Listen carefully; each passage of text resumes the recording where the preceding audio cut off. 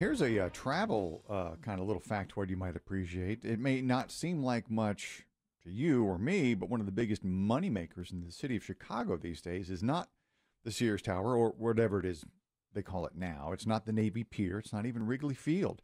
It's an unassuming remote video camera stationed across the street from a car wash on Lawrence Avenue. There are about, I think, 119, 120 speed cameras set up across Chicago. And that's one of those cities where if you drive past it, they will send you a ticket. They don't need a police officer to send you a speeding ticket. For years, it would send you one if you were caught doing more than 10 miles an hour over the posted speed limit on Lawrence, which is 25 miles an hour. Well, back in March of this year, the mayor of Chicago, Lori Lightfoot, dropped the threshold for speeding tickets to 6. Ooh. 6. And Lord, the money started rolling in. Well, I bet it did. Rolling in. The first 2 months of operation, the Lawrence Avenue camera alone caught 12,300 speeders. Well, of course it did. 6 miles an hour. 6. What is the speed? Do you know the speed limit on the street? It's 25. You said that. I did. Yeah. I missed it. All right, so people are going 31 or 32. Yeah. Well, you know, it really depends on what kind of street. Is there a lot of kids around there? Is there a lot of pedestrian traffic? I don't know. That part of Chicago, I certainly don't know. But 25 is really usually residential. That's usually a neighborhood. But there is a car wash across the street. Right. So it's zoned for commercial because you got a car wash there. A mix, I would say. I don't know. 25 is pretty slow. Is that fair? To go 30? 25 is awfully slow. Yeah, it's really slow. Yeah, but 31 is a good high percentage over 25. You know, it's not like 61 and a 55. It's different. Yeah, percentage-wise it is. It's different to go 31 or 32 and a 25. Now, I would be caught. I would do it. Yes. That's why they got so much money in the bank now. Yeah. I would definitely. Apparently, there's a $1.2 billion budget deficit, and the mayor decided to lower the threshold on all the speeding cameras to 6 miles an hour.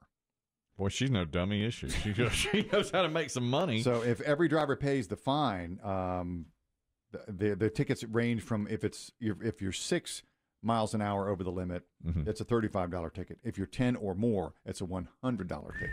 So we're looking at potential, $11 million worth of revenue. That's legal to do that. I suppose it is.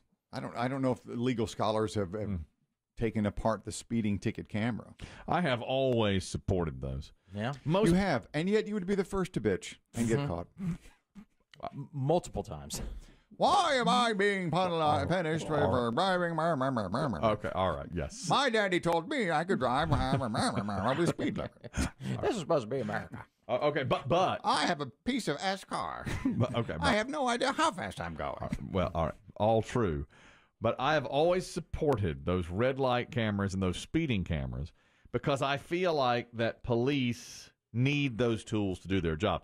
We, as consumers, can buy a radar detector and know when radar is out there. If it's posted that it's there, which I guess it is, right? They know about it? I assume usually these places do say speed cameras in effect. Even if it's not a city website, I bet there's a website in Chicago that sits there and says, these are the places that there's cameras that you'll get caught for speeding. And I'll bet you it's posted on some sign there. Probably. I think by law it probably has to be. That seems fair to me. Now, Chris Demm's right. I would break that rule, and I would You'd be the first. I would like to get a ticket, and it's possible that I would loudly do that. We have Lisa Lanier on, our official attorney, just to weigh in on the legality of this. We just called her out of the blue on it. Hey, Lisa, how you doing? I'm fantastic. I hope you guys are. Well, doing very well. I'm just wondering the legality. Chicago has one of those cameras, well, many of them, that catch speeders, and the mayor has reduced the threshold level. It used to be you'd get a fine if you're going 10 miles an hour over the speed limit. Now it's 6, and they're raising a ton of money. And clearly the reason they're doing this is because they have a budget shortfall, so they need this money. What is the legality of doing something like that? Does there have to be a sign up saying it's recording you? How does it work? Well, when these traffic cameras first became a thing some years ago, there was a lot of litigation over it, and it's pretty much been upheld that driving is something that can be regulated. The Supreme Court said, it's public activity on public roads. There's no expectation of privacy, so these cameras can catch you. And it's basically, if you're speeding, technically, if you're even, a mile or two over the speed limit, by the letter of the law, you're speeding. And so these municipalities can decide where they want to set that threshold.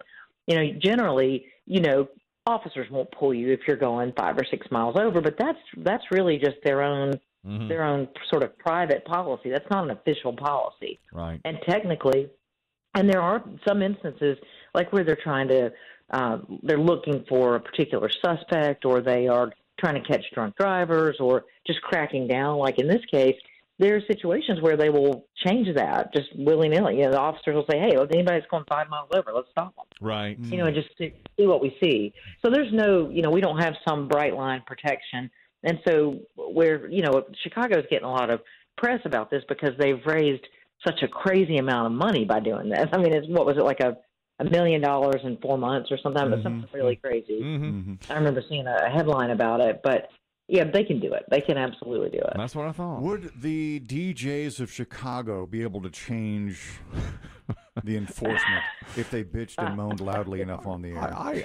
I am. It's interesting how I come at this, Lisa. I would bitch and moan if I got a ticket, but I've always supported the right for them to. I thought it was legal. And let me ask you this question. I think radar detectors for drivers should be illegal. I don't understand how an instrument designed to let you break the law, and really that's its only designation, can be legal. Well, and that again, some states prohibit them, and some don't, and it's really just up to the state, and they're perfectly allowed to prohibit them because, again, like you're saying, you don't have a right to have a device that helps you break the law. Right. And so it's just a state-by-state thing. The one good thing that the Chicago authorities did is they lowered the fine. So if you're going a lower speed over, I think it's like $35 instead of $100. Right. If you go 10 over, it's $100. Correct. So that you do catch a tiny bit of a break. Yeah, they do. See, to me, it's like those radar detectors, kind of like rolling papers, because I mean, most people who buy rolling papers relate it to something in your life. Both in your back pocket? rolling papers are going to be used by most to smoke marijuana. Both are in your car. They're going to smoke marijuana cigarettes. Probable cause. Okay. But some you can claim, I'm going to use it for a cigarette, a clove cigarette. Yeah, don't tell me how to roll my own cigarettes. Right, exactly. Whereas a radar detector, I guess you could say what you're trying to figure out if what can people say with a radar detector? They used to say something like I can figure out. I mean, it was used for something, I think, where you could say, but really it's only to find out if a police officer is in front of you. That's really the only reason. Well, and apps, like driving apps like Waze. Yeah. I'm a huge fan of Waze. Me too. And we all tell each other, all the Wazers, we all tell each other where the cops are. And there have been several municipalities where the law enforcement agencies have written to Waze with these cease and desist letters saying that they were going to sue them.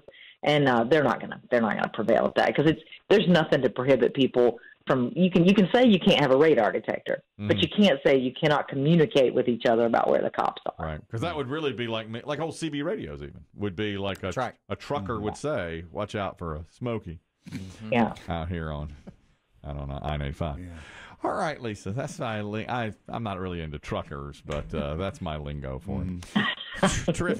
Terrific report as always. We appreciate you weighing in on that, Lisa. Chicago can do it. Thanks for being on with us today. Absolutely. Have a great week. You too. Bye. Now, my extent of knowing what truckers say is from old movies. Smoking the Bandit. Smoking the Bandit. What do you say? There's this, keep your wheels spinning. Keep your beavers grinning. And the occasional Weather Dave. I never I didn't know that one. Keep your wheels spinning. That's what I say. Keep your beavers grinning.